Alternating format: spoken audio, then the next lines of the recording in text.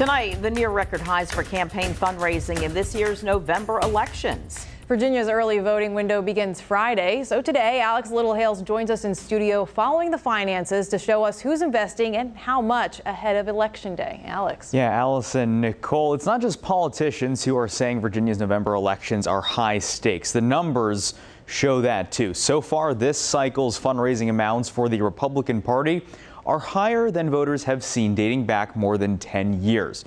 But despite those high numbers, they're still lower than the Democratic Party's fundraising totals. Democrats and Republicans are fundraising at or near record high levels. So far, Democratic and Republican candidates in both chambers have fundraised more than $77 million.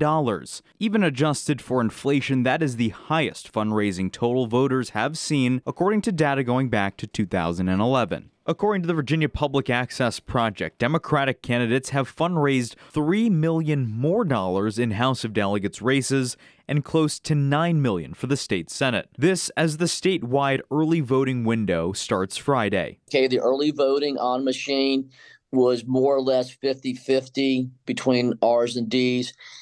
The mail-in ballots were well in favor of the Democrats. In Virginia Beach, Hampton Roads' largest voting population, 56,000 people voted early, either in person at the registrar's office or by mail in the general election 2 years ago. Jeff Marks, the city's Board of Elections chair, says the dynamics of who's voting this way are still changing. More and more people are embracing the weeks-long process over the one-day push. Republicans seem to be embracing the mail-in process a little bit more this year than they ever have. And I think they finally realized that, it's here to stay, and you might as well embrace it.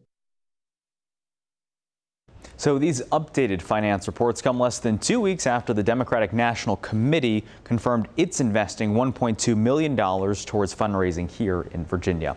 I'm Alex Littlehales for 13 News Now.